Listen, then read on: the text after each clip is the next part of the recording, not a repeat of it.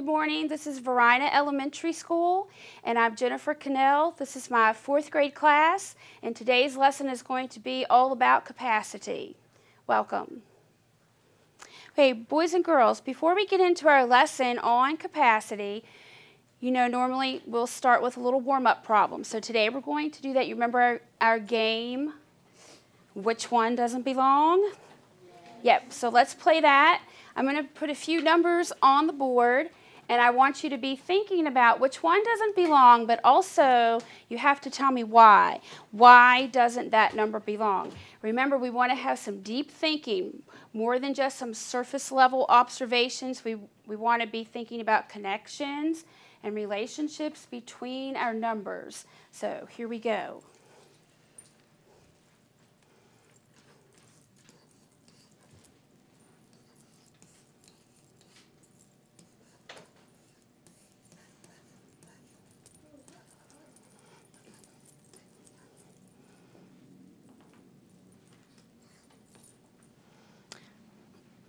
So I've kind of upped the ante a little this morning. I've given you more numbers. We usually have 3. Threw a few extra numbers up there. Give you a minute to think them over. When you're ready, just raise your hand. Which one doesn't belong? And tell me why. Defend your answer. I see one hand. Give a few more seconds of think time, and then we'll take some shares. Be brave. Be confident. Okay, Jakah, what are you thinking? I think it would be decimal 25 because it's a decimal. So, and how would we say decimal 25 in a 4th grade way? What place value would it be? Awesome, 2500s. And you would like to get rid of 2500s because, tell me again? It's a decimal and all the others are fractions. Thank you. Anyone else want to share? Brendan? 1. 1 whole. Tell me about that 1 whole and why you might want to get rid of it. Because the rest of them is not even a whole yet, but the 1 is a whole. Say that again nice and loud. Make sure everybody was listening. Everything else is not a whole yet, so the one is a whole, so I think 1 should be out. Okay, I like that explanation. I like how you defended your answer. Anyone else want to share? Marissa. 1, because like 75, 100 is like saying 3/4, and 25 tenths is also a fraction, which is like 1/4. Okay. And they all pretty much, if you add 25, and then 25, it would equal 75, and then 25 just for 1/4. So how are you thinking of those 25s and 75s? Are you relating it to anything? Coins. Dimes? No. What kind of coins? Quarters. I love that. I love that you're thinking about quarters. And you said that if I add up all the quarters, it would be like what? A whole. So you wanted to get rid of the whole, just like Brendan. So you agree with Brendan. Would anyone want to get rid of, say, 75 100ths? No, because that's 3/4. Raise your hand. Landon. No, because that's 3/4. And what about 3/4? It's almost 25 away. From what? A whole. 25 away from a whole. So which one are you thinking about? The 1 whole. The 1 whole. We have a lot of people who want to get rid of that 1 whole. So Angel, what are you thinking? I think I would get rid of 7500 because it's the only number that has 100 as the denominator. The only one that has 100 as a denominator. I like that. Mind if I share with you a few things I was thinking and see if I can get you to maybe agree or not? What do you think about 1/4 and 25? 25 hundredths. How do they go together? Do you see a connection there? Chakai? 1/4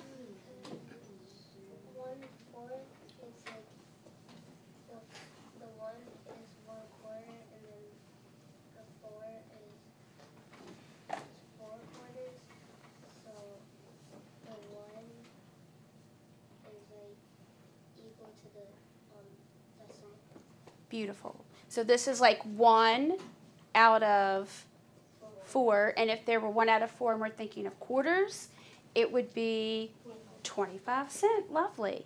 And what do we think about 3/4 and 75 hundredths?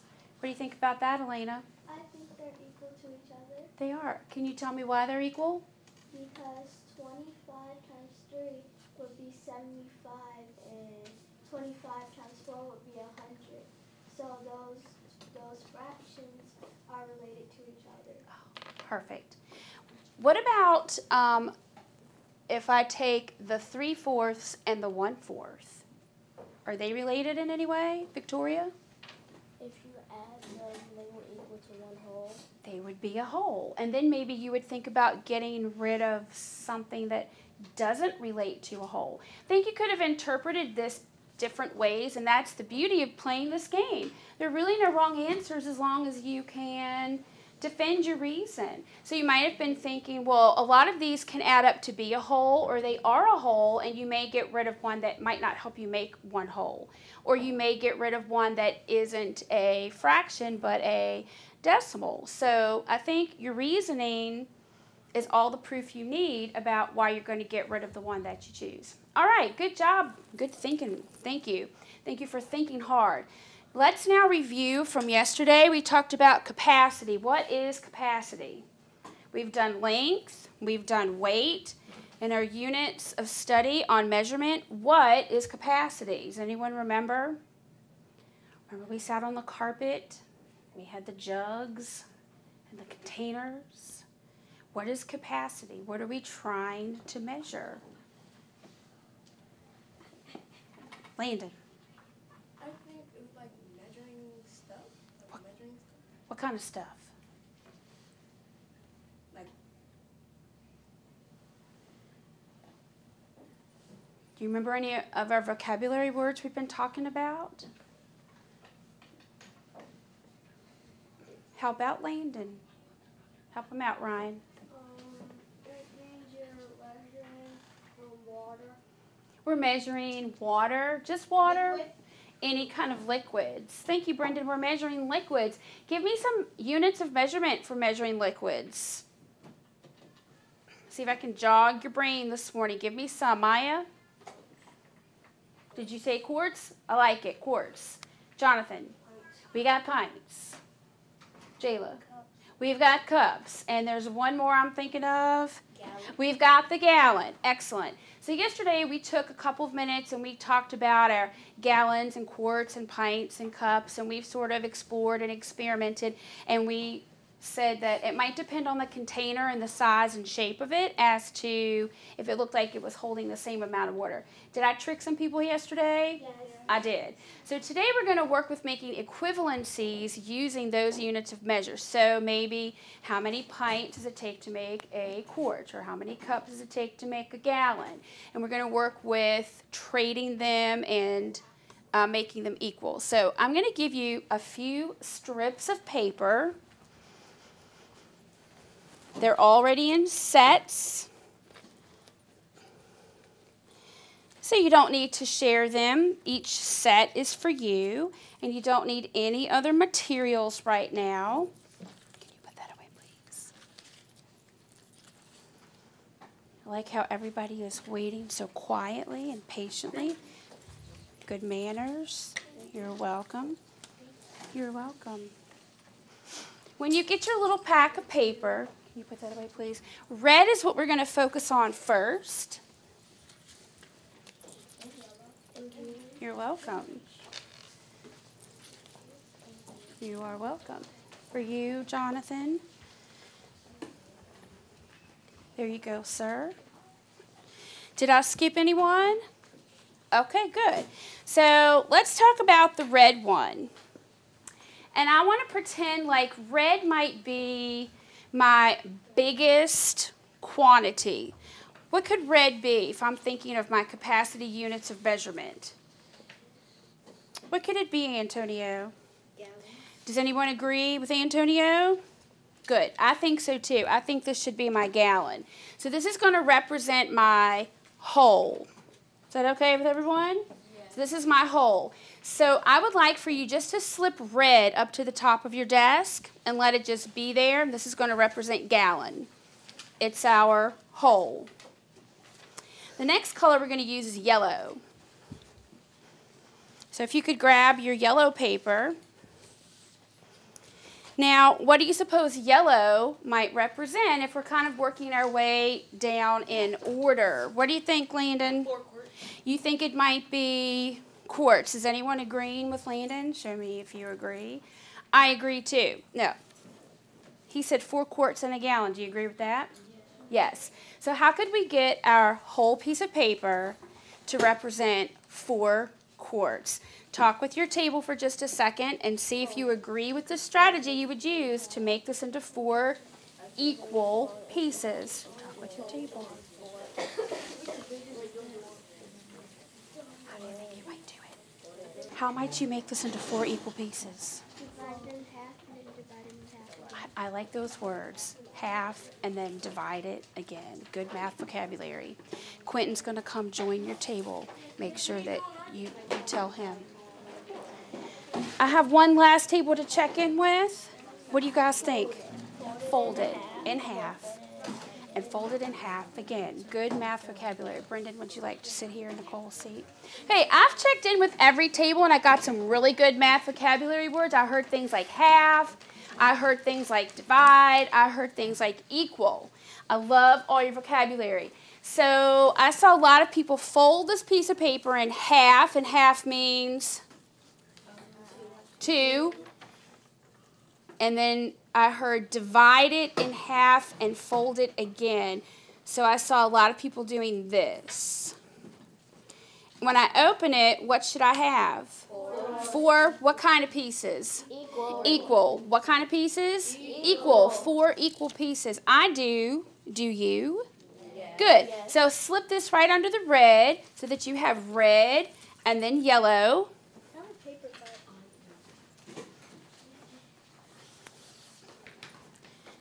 Now I'd like for you to grab blue.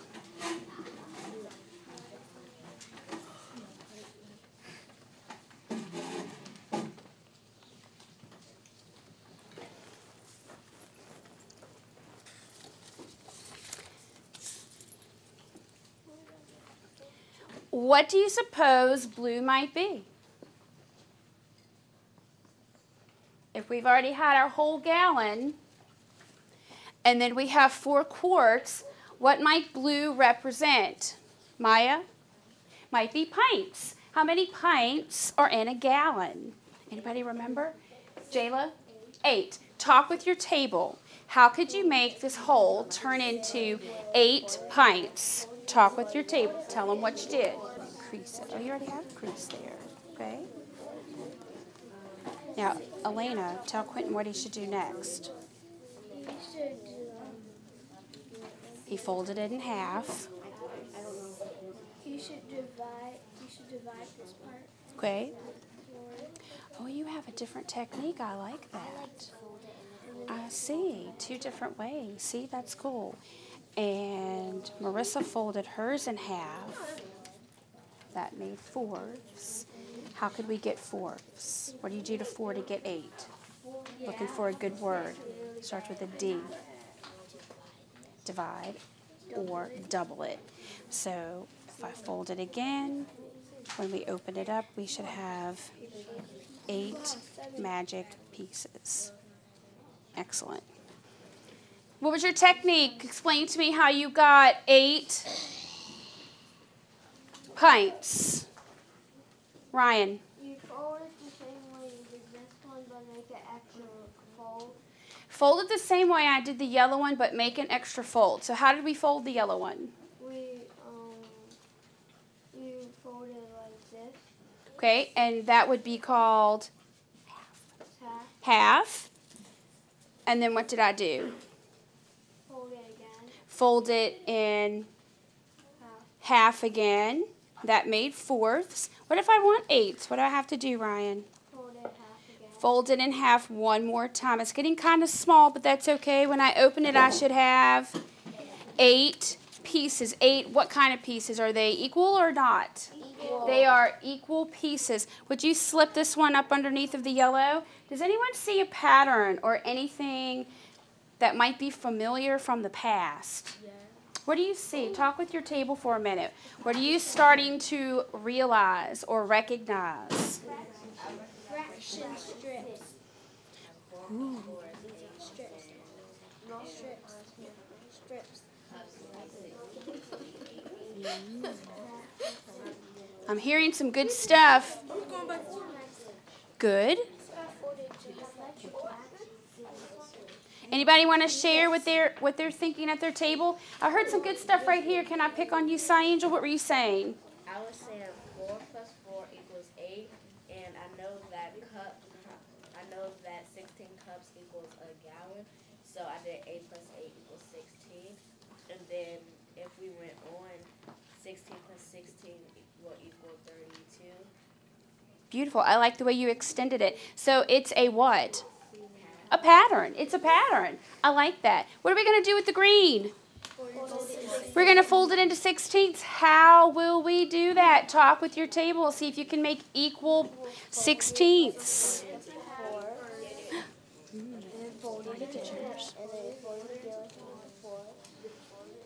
I like the way you have good teamwork going on over here.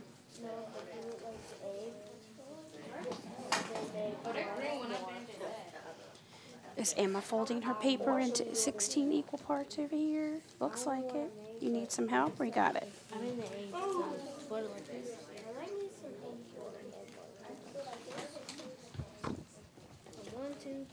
Yeah, you can trace it with your pencil if you need to. I got 1. I got 16. I got 1, 2, 3, 4, 5, 6, 7, 8. Were you successful? Yeah. Somebody tell me what to do because I haven't folded mine yet. Can you explain to me what to do? Any takers? Be brave. Tell me what to do. One step at a time. Victoria, what should I do? So you should fold it in half. Should fold it in half. Okay, I did that. And then fold it in half again like you did before. Okay, fourths, Fold it one more time like you did it with the 8. eighths. And then fold it again for the 16. Oh my goodness. It's so tiny now. Are you sure it's going to be 16ths? How can you be sure? How do you know? Counting by... Are we doing any kind of doubling? I had 4, and then I had 8, and then I had 16. I do have 16 pieces. I'm going to lay that right up underneath of my blue. So now on our paper, we have created our gallons, quarts, pints, and cups, and we can use these to help make equivalencies. So we could see how many cups might be in a quart, or how many cups might be in 2 quarts. And I heard someone say a couple of minutes ago when I said, does this seem familiar? I heard someone maybe in this neck of the woods said, these look like fraction strips. They do, don't they? They absolutely look like our fraction strips from a couple of weeks ago. Thanks for joining us today. I hope you enjoyed our lesson. Go Hawks!